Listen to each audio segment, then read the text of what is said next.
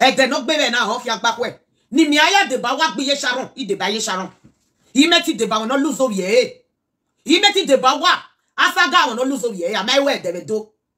E meti le gbu wa sunu impossible. I no go fit join una the saga who lose speaking. I don't know where they for they do that one.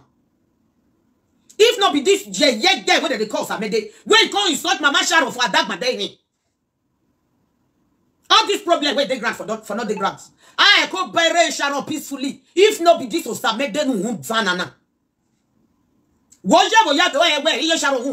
Issue, my people, this our lady don't fall out. Say she not go fit join the Easy and Osamede called the saga Mama Sharon. You know, say yesterday, this very girl Easy friend Osamede, when he accused Mama Sharon, say Mama Sharon not be good mother. That girl will do that very first video. Then she do video yesterday. Tell this woman say make her beg, make it rest for this Easy matter. Make Easy not go for depression. Say the way she the saga Easy don't too much. Make she beg. She do video yesterday. She don't call reply. Say la titi la. She don't go fit join Easy the saga Mama Sharon. She stand Mama Sharon. Now she can't reply this Osamede for this very video. And also make una subscribe to my YouTube channel. React to Aproko matters for more. Ofia va you wa kwe. Ofia va wa kwe. Obi wa rabu, aga lebe wa bobi wa. Obi wa rabu, e va no suppose not to sympathize with you wa. Ah so ga mu wa ze wa bobi wa ya isuya. E va not suppose not to de ba wa so. E ma ro page de ba wa so. E ma ni ade ba wa so, yin ga mu wa ze ni Jesu. Wa ya gbe me yo.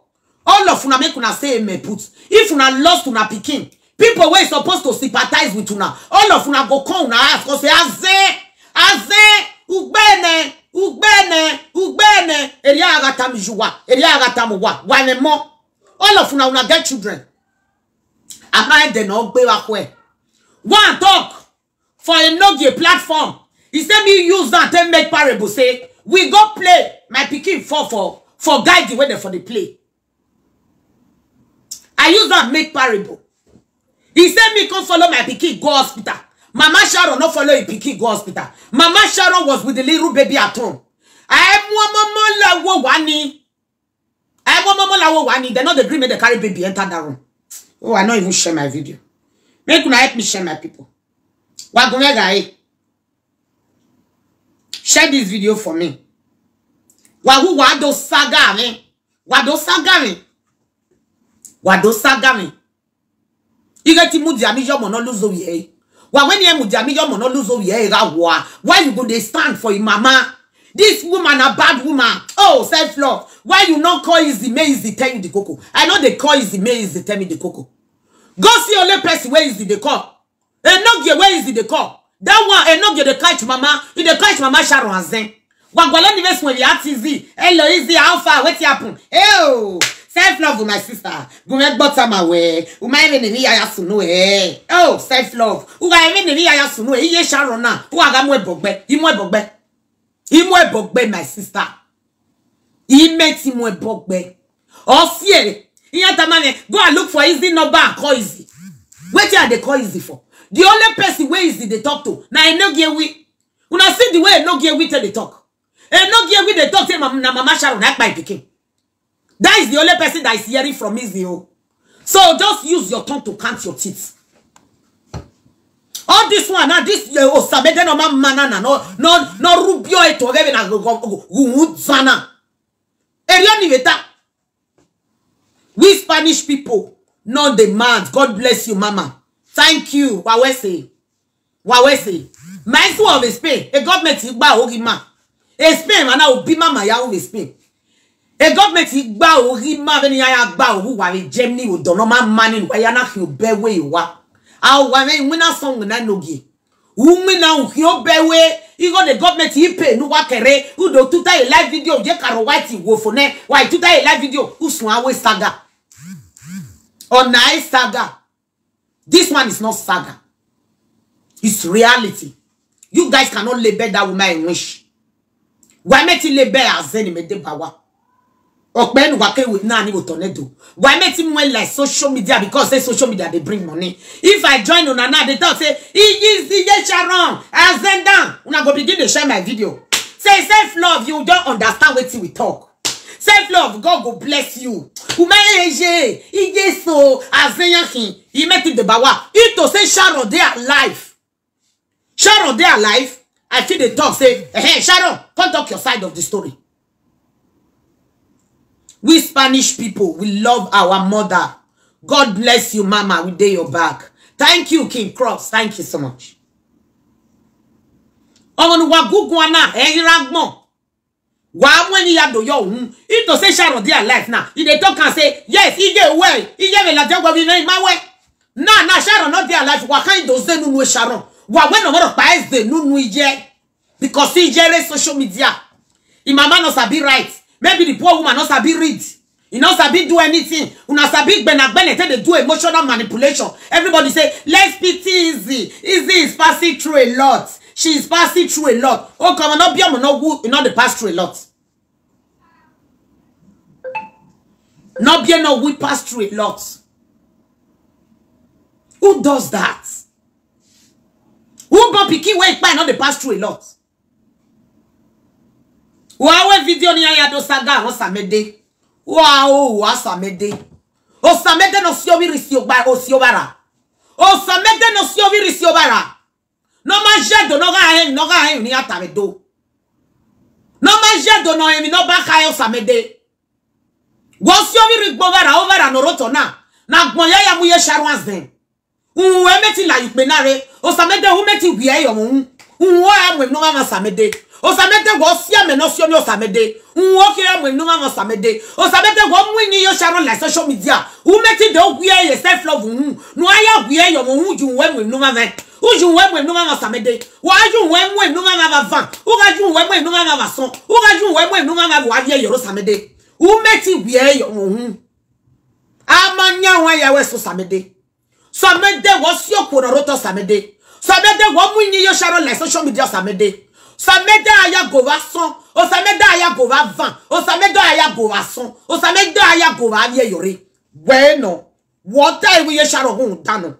What I razeno. Who met you when you osamede? If you like, go lick his nash. Lick his nash, we don't care. She dey cry, ye cry. No mind the girl. He can't do video. They only one who lock. Why I pray, make my spirit there, as if my spirit not there. A picture me no yet attach you. Ya can't only one if you born with, but one if you born with. Uma nenya ni ke ane lolo fake account ni ro. Uma nenya we ya view born ya he. E lolo fake account ni ro. Ya ma etama we. Uru enwa my dear. Uru enwa. Umeti sieti no roto no do atry ne easy magbe easy gima easy gima okay ye Sharon ma ni ba bola we go samede easy gima ma self love you did not know her wa zara samede wa kudi diokere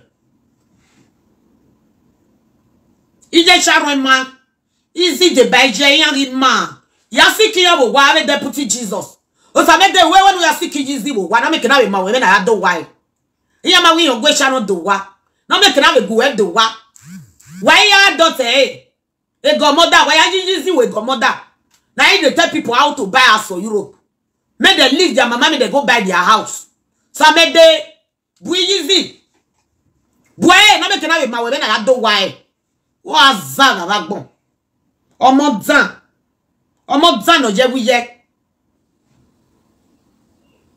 That Mama Sharon to die, that they carry a property, your friend. Very evil set of people. Yaji Sharon we go mother. Yaji we go mother. Nice mother. Easy magbe. Only man yon se we Sharon will not pay. And Sharon will not pay. They easy. Oh, ya magbe. Ya man.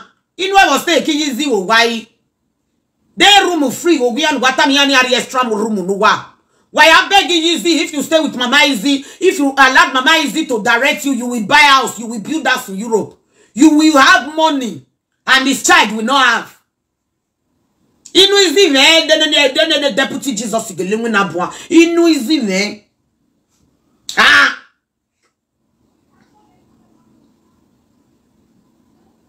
Yon zere gbe. Iye Sharon wa kwe Sharon fwa. Ya bien no kwi na ma Osamede you for do proper verification before dragging Mama Sharon. You not do. Na me one can drag now. Na me one can drag now. I precare self-love. O azara. Ima edwo gboze nudo. Ima mwono no luzo ya azon Samede. When they get down. You want to use me back. I precare self-love. Leave easy alone. Who all easy? Who all am? Emotional manipulation must stop. It's not done. Just look at this comment. Make I zoom and make una see. You go my bad comment in say. What guys say my people post to read. The more mudia say.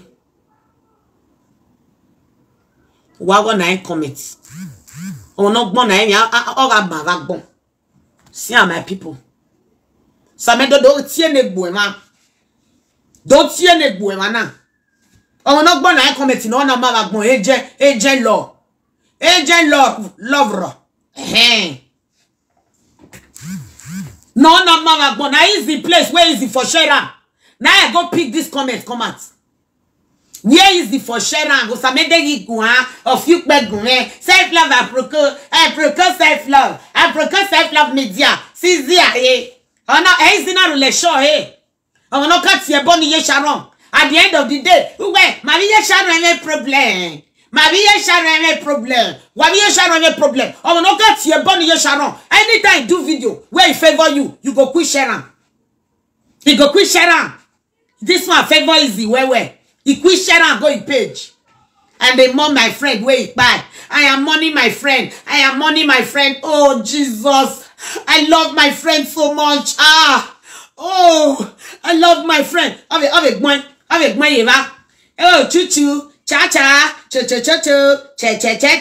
Cha-cha. Where Sharon husband? Where Sharon baby papa? Where una hand up put? What queer you to TV good people.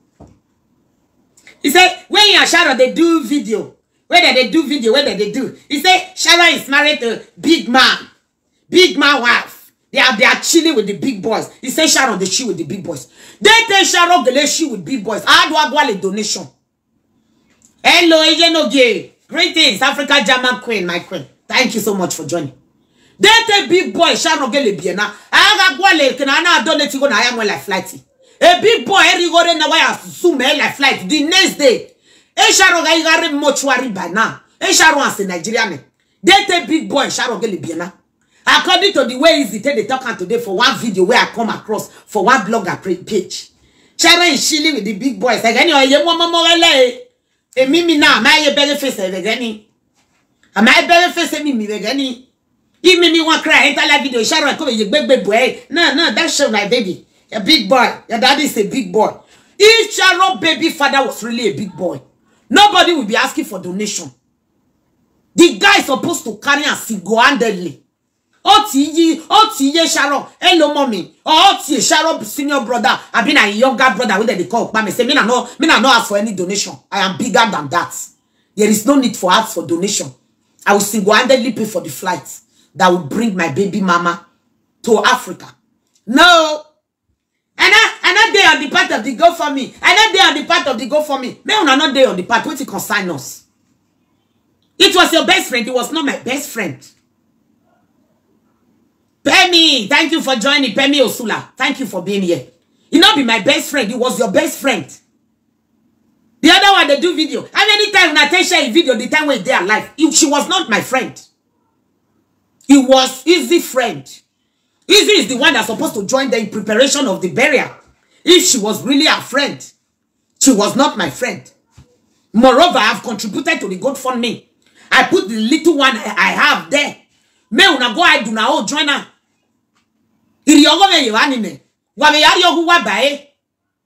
But today na Sharon still the mortuary. Am I mo ariwa oyereva.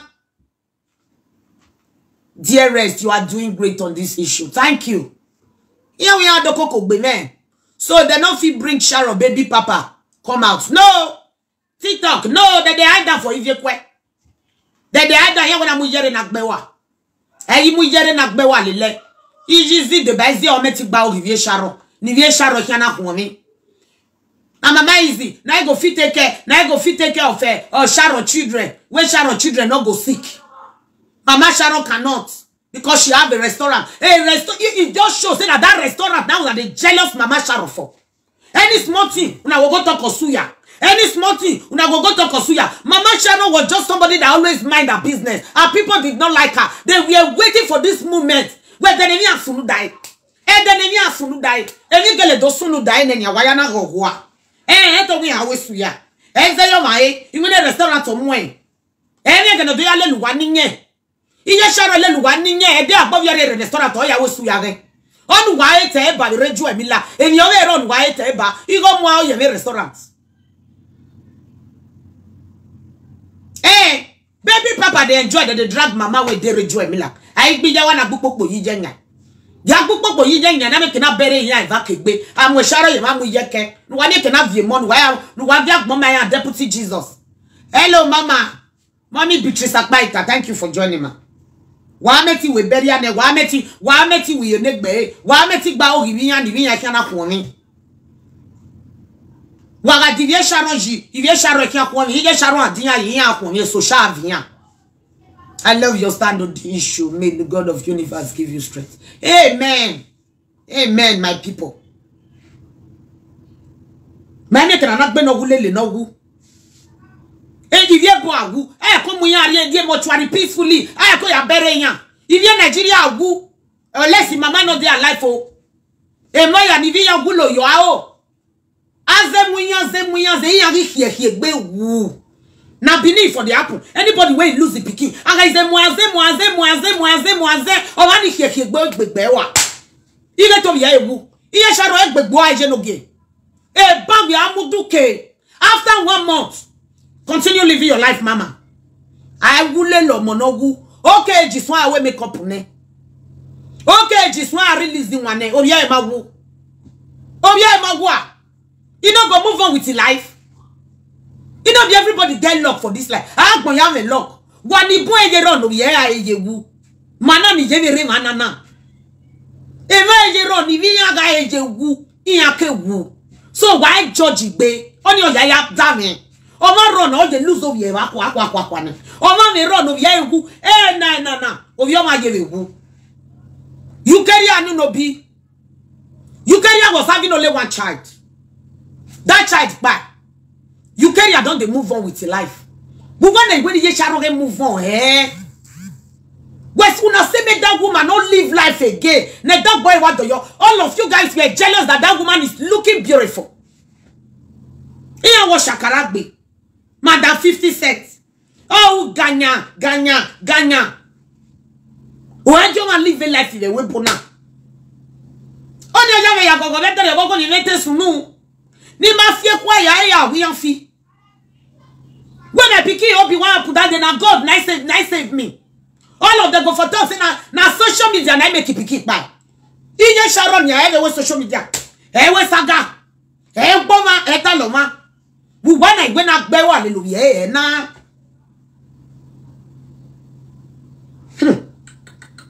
Oh, imanye gbonade o. Imanye gbonade. Imanye gbonade. When person pikin go buy, everybody go one come out the saga with pikin buy. I get record. I am still waiting for them to bury my friend. After they will bury my friend, I am coming out to talk. Come out and talk. Don't easy. I got bury Sharon. Don't saga ye Sharon. Hey, you have a no ye. You have a no ye. I don't want you to get married. I tell we hear me get it here. But we get go. Even though my mama not get money, I'm getting it here. Wow. Ija mameti benendo ye. Oh ya tama ngeni ya tigenere. O ko di genene go ya tigenere. Ya tigenere o. Why even no ma ya rich here? They no na sesi kegbe. E Sharon ga dowa. They easy. E Sharon ga dowa. They easy. E Sharon ga we mi ro pa bagbona. Your friend there with you. He born 2 children. You know the show man where he born for. If they are down, munia people, keep me private. Keep me private, people. Now all of you be rain, madam, keep me private. Don't show my identity. Who is your husband? My husband is a big boy. My husband is a big boy. You know who I always shine. Now they carry Sharon come Europe. I'm when in Europe, no. No be they put her for school. Now Mama Sharon push her for school. Now Mama Sharon carry her come Europe. Now you don't carry her come Europe. Another person I can't day life can't tell her. Now your mama na bad person. Lare the usual. You mean the restaurant to me. Lare you we bad you mean the restaurant to me. Yeah, test you out there. Yeah, test you out there. Ya mu dwa no live. Ya mu dia no live. Ya test you get ya test you out there. Esu ya gbe wagbon. Esu ya kan gbeluwa. Before una talk una go talk suya. Before una talk una go talk suya.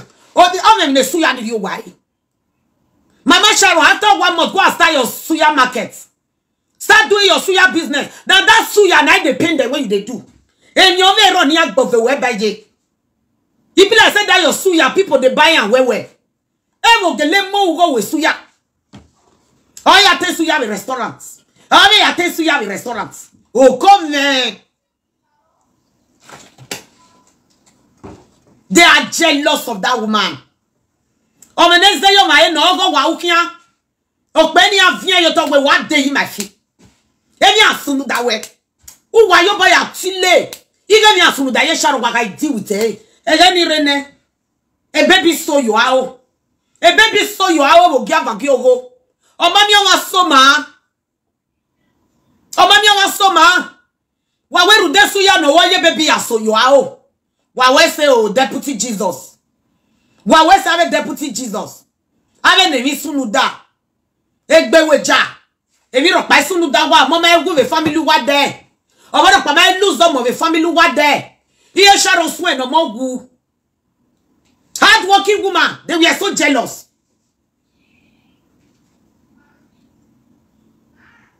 Anybody saga, they can't saga them.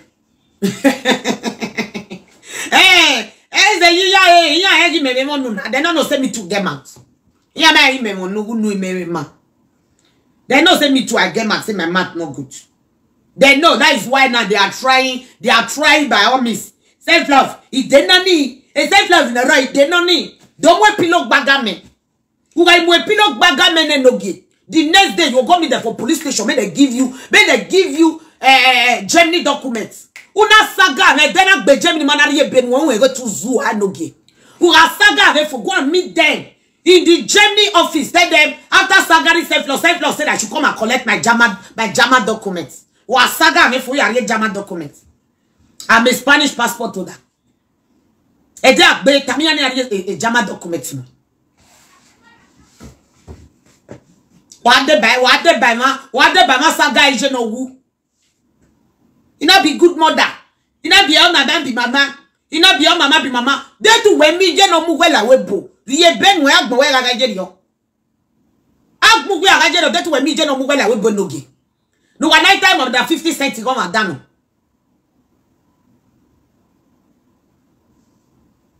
They know say we Spanish people, not the carry last. They know. What do saga? Usaga no bien no gu. When I measure bon.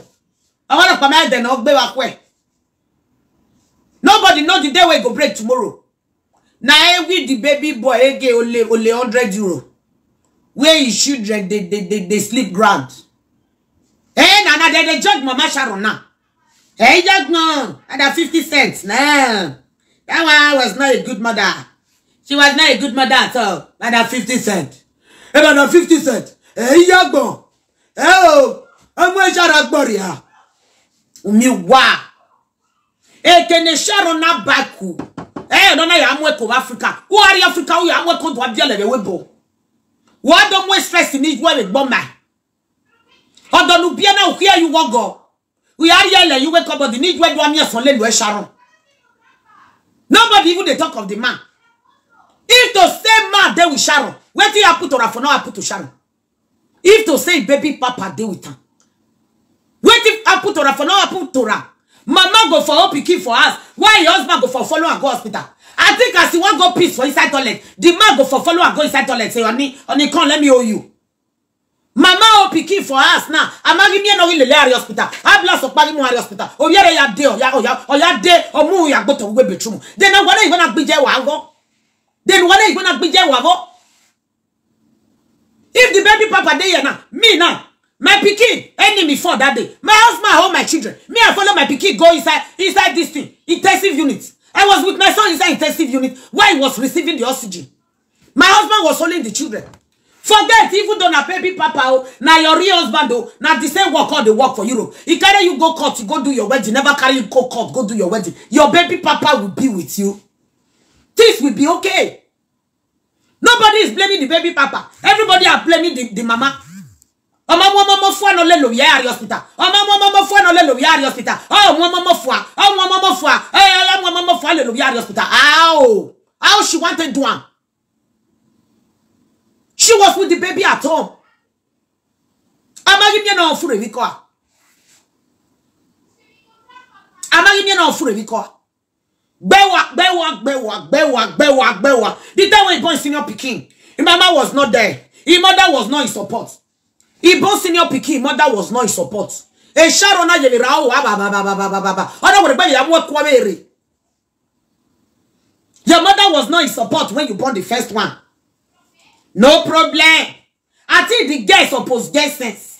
Say, oh, before I born again, I'll make sure my baby papa dey here. Oh, I know never born now. Oh, I know never born. Oh, I go wait. Oh, wait till my eyes see when I born my first pikin. Ah, before I go born the second one, I go make sure say my husband dey here.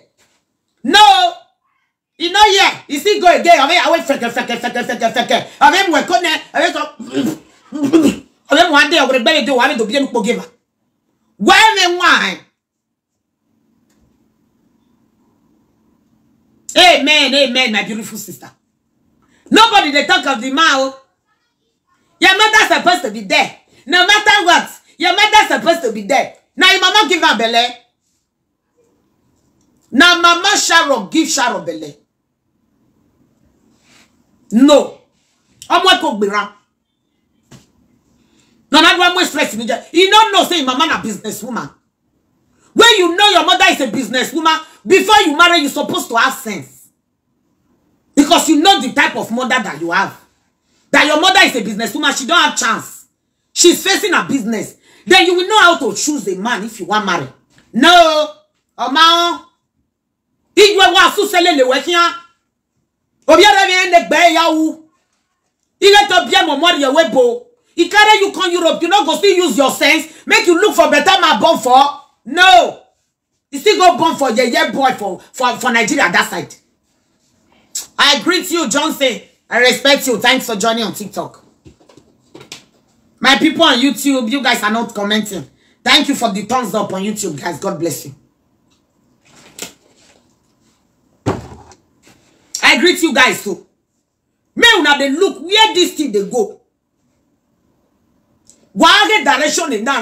Why me not let anybody do now? Emotional manipulation.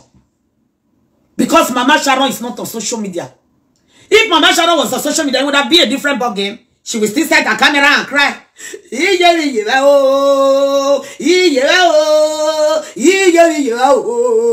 Oh, everybody go come say, oh, yeah, Sharon. Yeah, Sharon, no go make so. Oh, yeah, Sharon. Yeah, Sharon. Hey, so. The way Mama okay, she do you.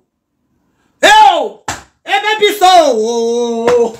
Hey, baby, so. Oh. Hey, baby, so. Hey, baby, so. Hey, baby, so. Hey, baby, so. Hey, baby, so. Hey, baby, so. Hey, baby, so. Hey, baby, so. Hey, everybody go know say, oh, she's a nice person. She really miss her child. Because somebody on social media not do so. Why one man die or lose over here? Not do so. Here Sharon, why on a live video? No do so ye. Maybe so oh, here by Sharon. Here Sharon. Here mama. Here mama. Here mama. Here mama. Then Agbayan was say, oh ye, sorry man. Mama, hey so mama, the Lord is your strength, man. Eh. She not come out. He's so free hide for his house there. Where is so bad? Why because somebody like video no beg away. He got away can walk lokwa. And they cannot ever. Ogele was so ill. If mama don't lean. Oh, 50 cents. Why can't I record there? Easy. I better in the record your Sharon do act me, mama. I'm coming, guys. Who is that? You were pressing the bell. I did not hear your happy and say that you were both. I didn't like.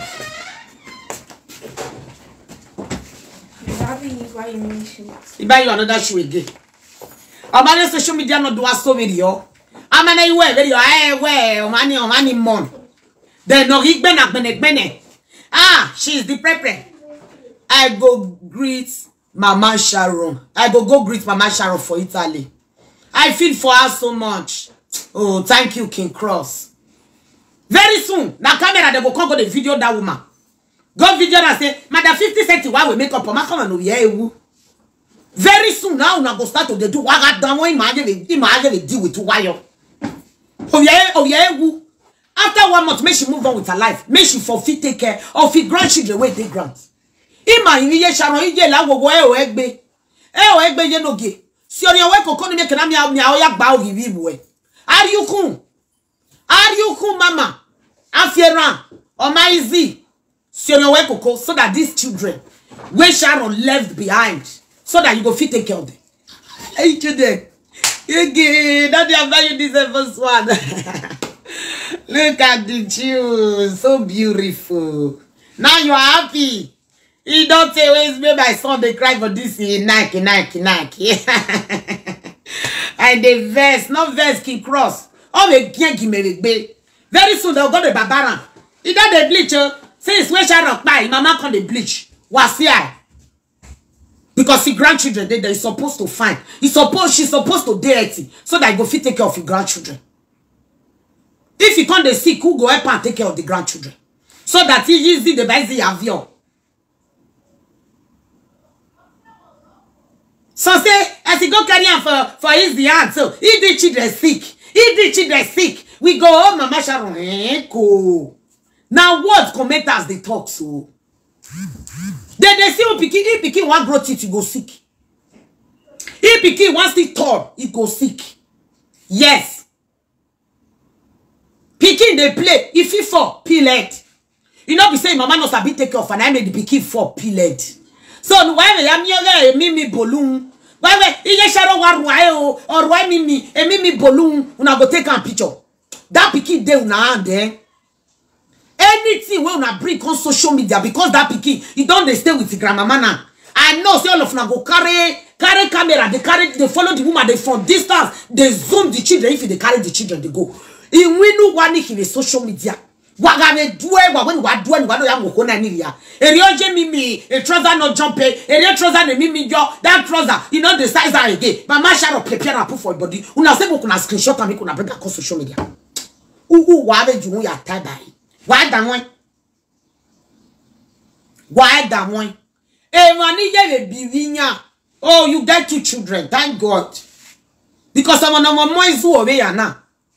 I'm on more. Esa guy job on ye ewu. Imagine can not do with tornado. When I feel they talking for back, say, young bed, but not carry on social media can't talk. Because social media na radio station. Radio station. And they got leg no go. Or a leg no go. Easy and now who walk bay. Why make it a leg bay? You jog bay. Easy who walk bay Sharon. When make it leg bay when easy ye Sharon bay Sharon. Ah wow. Who make it that? Who are when you leg bay ye Sharon bay Sharon. And when they leg bay who walk bay Sharon. Not be vice versa. You not be vice versa. You not deputy Jesus. Not vice versa.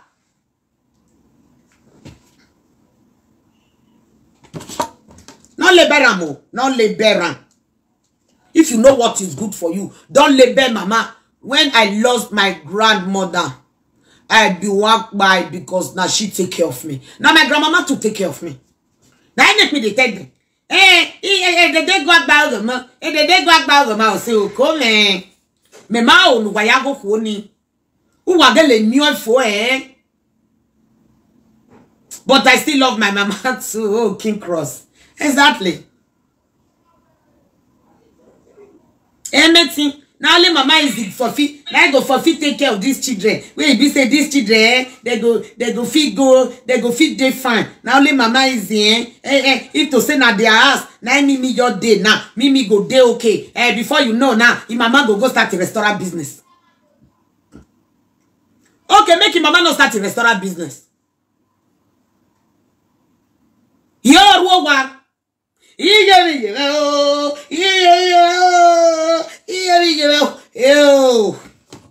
Go carry one here, carry one here. Now what so degbe. Me no oh sawe se no vi oh. Me no vi oh. Sawe se no vi now what so be your degbe. Why you say that? Over to sawe se your vi. I don't hear ide. O ma ye restaurant na. Oh, igi yo. He said business here. He said business here. Then why do I go? Very soon I go open Mama Sharon business. Wait lock. Una want me that woman lock business so that una go open na. Esenwa. Una go see. After that woman leave the business, they won't use map. Bully her until she go close her restaurant business. They go open her. Very soon here will suya. Very soon, you can do always see any Sharon take out. Justice for grandmother. Justice. Very soon, you can always see any do suya. Na mama Sharon be the same suya. When pikin talk by now, nobody can tell her me in task. If pikin don't buy, nobody can tell her me in task. Na you can suya. Na ije, what you can suya. Ma you can suya. When the Sharon yagu, ije na idopie. Mogi here, you know what the good there. What the good the way say Sharon, about give you when Sharon go. Why am you no man? Oh, suya. A bere Sharon. Ije yasma suya we now. I wulele no wu. Imanye kenana wulele no wu edo. I wulele no wu agwa heaven na paed. Heaven na paed. I wulele lo moru do mo wu. Amemi o de tornado. Emeti sunu we gbe Sharon. This thing does today misbehave. Emeti sunu we gbe Sharon. I wulele lo mo no wu. Ma wa o. O tornado esunu. Ami onogu ayo boya mu ya ni ori oto ije ko manu wa ya ka be do igo bi egu ni aya to asun agin yo be iyo bogo omo no ya egu agin yo gogo no ya egu aya ga do go e big go no pa yo bo we no pa this man yo be like mush eres muy graciosa madre mía gracias eres de aquí. Eres la mejor. I have in your woman. I have 20 years. You shit that woman be like show. You see leg. Maybe na shop pipikio. Buwayaka. Azeno. Or wakazen. Anybody will pick by a wakazen. When Mama Okay Joe happened that time, now so one girl come out for social media saying now so Mama Okay is suffering the time when they with her for us. That video not go viral because we not follow the girl talking. One girl called for live video say Mama Okay suffer she the time when she they live with her. He said now good for her. And I will say God forbid. God forbid this girl. God forbid. Everybody not join that girl. Saga Mama Okay. The girl called, he say na Ghana in from the call. So I still they remember, I forget the platform where that girl for call, where Mama Okay lost the pikin. The girl say nah, he the Ghana. Say if the Mama Okay just. Say that woman really suffering, he go give the children food, he not go give me food. Now so the children don't buy now, it good for her. Now everybody say God forbid, now who dish your Yohana? Oh Yohana, who dish you? When I hear that Mama Okay ji lose some more. Okay, when you can say to Mama Okay ji where or Magba Oge we say buka stay. That video did not go viral because we did not support that girl. Mama Sharon case will not be different. Then your bad doba. Il y vient de vient. Abina because Mama Sharon not popular for social media. Is it because she's not popular? So's Brooke has the Veda. The Veda, gracias. Because I wear on drama. Iye Sharon is suya. Because na suya they do. Nagbewa ni ha. Nagbewa I wear on video. Always suya.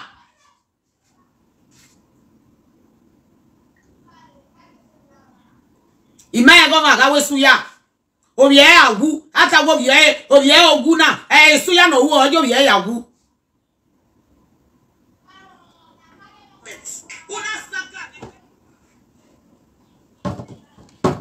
Esuya. Bama we suya nyo ye yagu. Ama mwa okota. Una ya biele no kpi anore Nigeria. Wa mu igwe ye son. Your mama carry you come. Devil go we wo hana. Uhia milo. Even when easy we milo before. I didn't surprise you even do social with Sharon. A Sharon ne musimuse. Fine girl. Oh, munie. I social. All of una when they go to carry belle, they do distance relationship. If you get belle for Europe, go meet your mama for Africa, make you go born. Sis una what me una mama take care of una. Waganga the webo. Why ya bia we keniju wa make na go work ba wo mo. Easy Saka because na mama they stay with. Oh, the way ya we don't because you see you Saka we wanezi. You supposed to date husband as easy. You supposed to be in your husband's house. You are still living with your mother. Yeah, take boyfriend. Yeah, take travel. Oh, ba. Now I make you una the saga Mama Sharon. Una go they think say Sharon a baby. Where mama supposed to take care of. Oh, mama no. Piki where know where they put a kiana biokwana bieva. Oh, mama no ha. A small baby. Ijwe ma yeye. Ijwe ma gba oge we. Ijwe ma. Unuwa beluwa. And they not get to join this yeye fight. Say Mama Sharon not good. Your mama de kafasha no ge. Since how many years my me been we are you. Every month you they do for the money go they give your mama. Yes or no no ge. Who we get I give you? We get I give you. No give you mu is zabo no get keke gbenwa. Me una never they take care of una mama we. If una mama put head for shoulder. Boni on swagbe. Why neru niju wa mu is zabo no wa. All of una want to get mama for Africa. Send feed the money to your mother. Every month, make sure your mother is having feed the money. Your father and your mother is in European.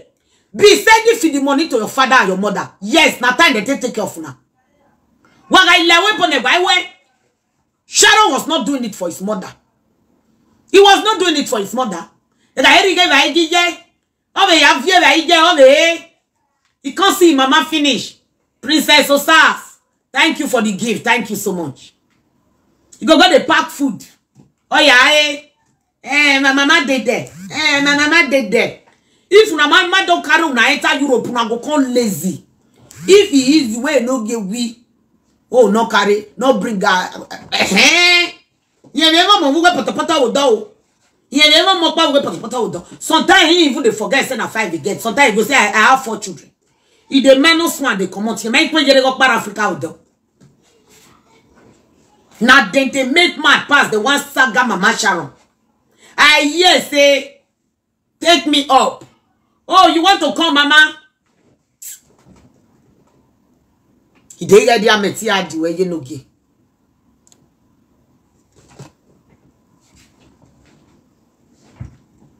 They got the ameti way.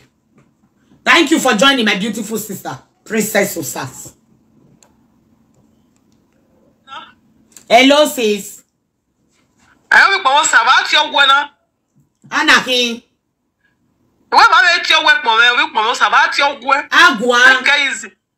Huh? Agua. But now go, but that way, let take easy. Who can la saga? Let people play la saga. Who go away the saga? Anywhere, how they remove them. You are very foolish. Many blessing. I'm Joan. Uzuwa blessing. You want to go? Wow, my dear. Oh yeah, we are more 1 cent more yo. Anyway, ye. La yevani re. Oh wow. Oh my, hey, why you they do this one? Why you they do this one? You they crazy blessing. Who may blessing?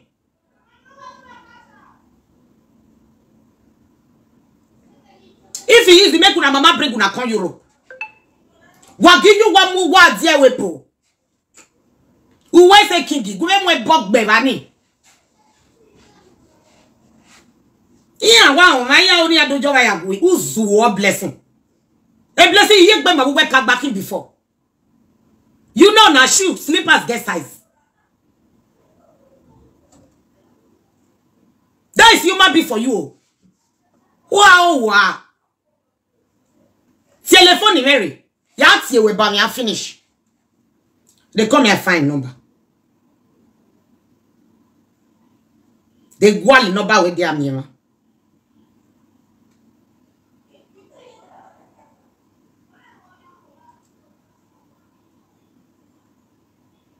Now go use fake name take the TikTok.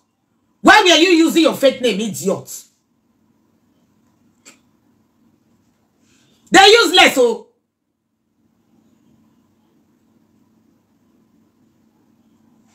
Hello, blessing who were there. What do we not say in the TikTok? What do we not say in the TikTok? You the who there? Who there Guyana? Guyana who there? What would beg down and nonsense in me? I would bet down and nonsense in I'm down and I would beg try. I would beg try nonsense now. No, me my again anyway. What go your fake name here TikTok? No. I am when the yoga. I am when the yoga. I am not tired to wait. Who were set and you may tell when my sign eh? All the way up to a million.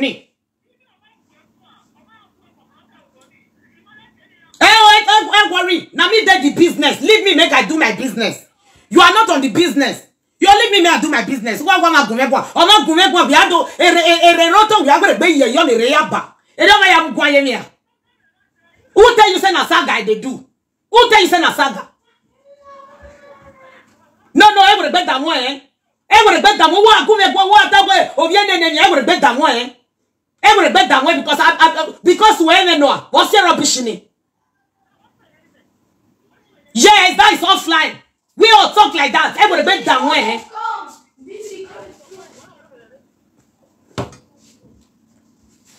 What's your rate? Yes, no manner. Who does that?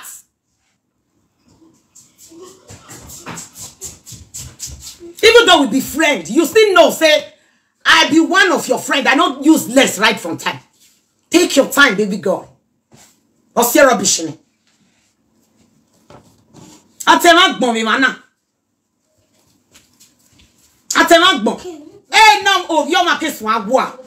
No, I want to be your Sharon, Lily Sharon. Lily Sharon, no, ye. Hey, no, you're my case, one boy, I may know why. The same person they talk to me for comment section. That one when they talk to me, I don't even see him. I don't see the comment for TikTok. He am here block it. Who comment as help? People must comment now. It's normal. We don't dey inside this business. We not the fear commenter. If they insult me, I see it. I block them. That is why they tell my sisters, if you watch my video, you are on a long thing. Don't watch my video if you are very close to me. Don't watch me. Be looking me from afar. Go far. Don't watch my video. Come here, carry water in your body.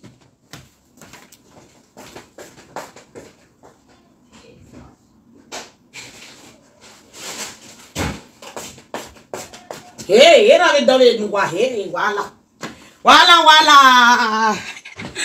Shoot up for everywhere. We'll see the one with the stick back for. See courage, Joe. Yeah. Daddy has spoiled you guys today. I like this one, very fine. A government here go ni men no give. A Spain imagine now. Government not they feed us. We take care of ourselves here. We don't depend on German government. Yeah, they should fine.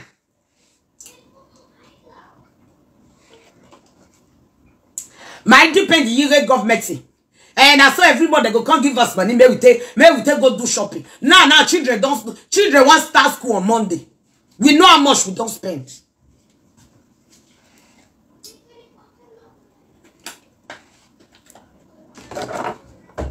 And I want one thing do at that time. Wow, beautiful. Thank you. Osa Sunday. I tell people when they close to me. Even my husband, they tell my husband, don't watch my video. No watch my video. If you are close to me, I tell my younger ones, don't watch this comment section and come and be reacting to comment. Leave them for me. I'm gonna handle them. Yes, it's my business. A business in me what to tell you now. So if you don't understand how it works, go far.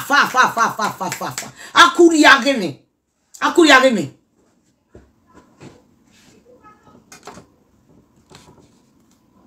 Say they follow me the joke. Which guy is expensive joke be that one? Really long a joker. If you want to joke, you joke maturely. I damn a million. I don't look who she face. It's better than you Sharon ya women, real women. Spain not the help. We they run up by ourselves. Yes, now we they run up by ourselves. Still yet, we still they represent. He might represent. The women wake be our mate not they ready to go occasion. May we not sit a dress. Who does that? Hey, I don't understand. You know, we say she even reach my level when it come to when we even be party. You must say level me blessing. You must say level me. You know now. You reach my level. Even when we are friendship, you not reach my level. So who take time? Who look here?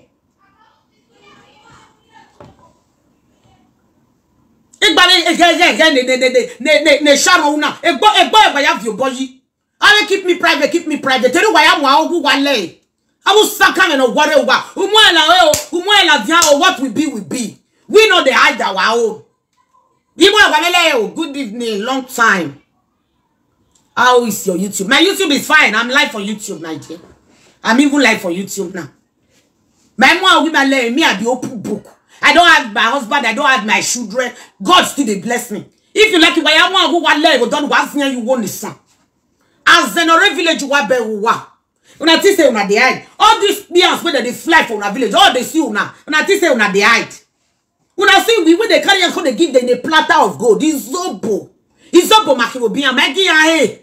It's Zobo. That one I'm a self love now. I'm one on you dog. I know the hide anything about me. Yes now. It's Zobo. Yeah, I say you don't marry another marry. When you beat all these people, they try to talk to me for Facebook that day. Now I showed them my husband. Why are you impossible? Hello dear, how are you, dearie? Who's what? One come my Facebook this morning. They ask me, tell me more about yourself. Hey, no, who's what? Who is going to tell you more about yourself? Are you okay? Now I ask the person, are you okay? He called my messenger for Facebook. Hello dear, tell me more about yourself. I say, see this fool. Oh no, man, now I tell like, man, I use English right now. Remember dear, where? I be you miss road. You miss road, ring. Even though I be single mother, you know be Facebook, I for the look for boyfriend. May God not let me turn to single mother. I don't go look for boyfriend. I don't go look for new boyfriend for Facebook. No! He might do it there. Can they meet me? They say, hey, yes. Can you give me your number? Rubbish. Who they give you number? My Facebook is for business. I don't do that. I am the way webcam on it. I the way webcam here and you when let them go be true. Ah, wow. I tell husband that say ranek menine. Opi doing here. My way is Spain. Who say I say gile or you go get? We know they do that rubbish for Spain. Some people go say, my husband say if they talk to me, me I tell them, say me the same money. My husband not they use me set trap. They tell say, tell them they send money. Now either they talk to you, tell them the same money. Poor. My husband not they do that one. I know many women when they talk and say, my husband say if anybody talk to me for Facebook, if any man toast me for Facebook, me I tell them the same money. My husband not they tell me that one. And I know they take on. Once you they try to go that direction and they block your destiny. Wherever they bring a lava. Now Spanish woman I marry very responsible. Hey yeah. King Cross, you are doing well. My way, my was struggle. Hello, Mama Anna. Thank you for joining. My beautiful sister. Sweet mother. You see how they be one label this woman that day. If my young by your why not you label? Oh, damn way, oh, here, I go here.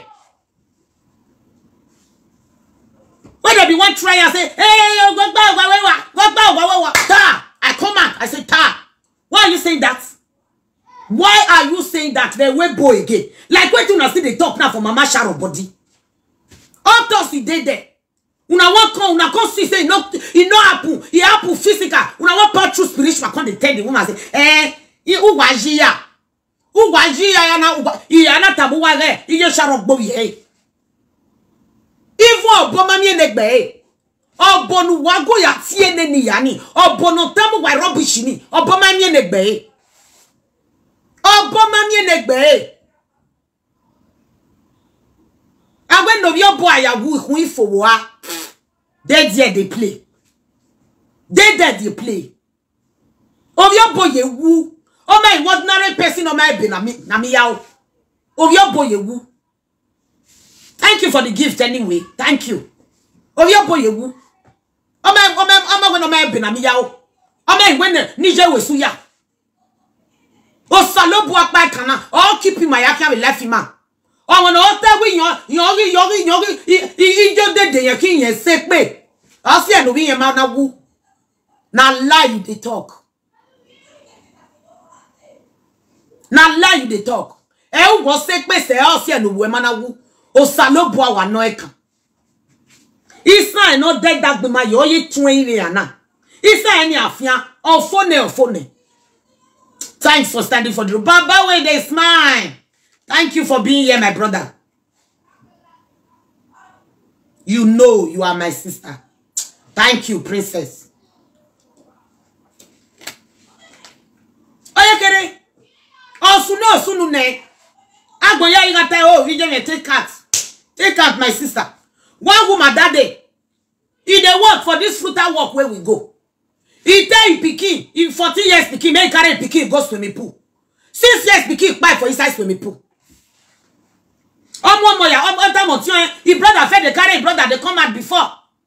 Before you know, none of the time when small brother tell me dene. The small boy don't go big people side. And then after you went to Lubu. His brother, they play with his friends for corner. Where my brother, I kere or two everyone. But can with your money, eh? Everybody say you go work. You leave your pikin. You go work. You got a tap 14 years old pikin. May go carry pikin, go play. Now you curse on, now you buy your pikin. Now I say me all of una rest. We all when we did there they work. My senior pikin is just 11 years. Some people did there when they did there they work. Their pikin now only 1 year a day. They leave her for nanny. May God not let something happen to that pikin when they with nanny. Table fit turn. Or where will you obey nanny? Wafia itama where they go come say, now you buy your pikin. Why you go live 1 year pikin go they work? Anyhow you see yourself. Just take yourself like that and say, it have happened. I have to take it and try to move on with my life. I will let no more don't more. Agamwe gaga. Gaga iye lao. Suduke iye yebae. Mommy yebae. So I got the mommy yebae. Area tave doa. You know, before that they talk for Bini. Which one na can say, Uri yebae? Yes, Sharon. Uri yebae? You know, J. Oh, where you are yebae? Oko ye gu na yebae. Osio no tagu jema osio erieva easy rieva. Easy not the shop every day. She the shop. If mama no shop, mama Sharon no shop, I go take care of Sharon children. So that ni ma fie kwa ya fe ya dola dia wi afi. I dola dia ya wi afi with death. E Sharon ti jemu. My regard to daddy. Okay, princess.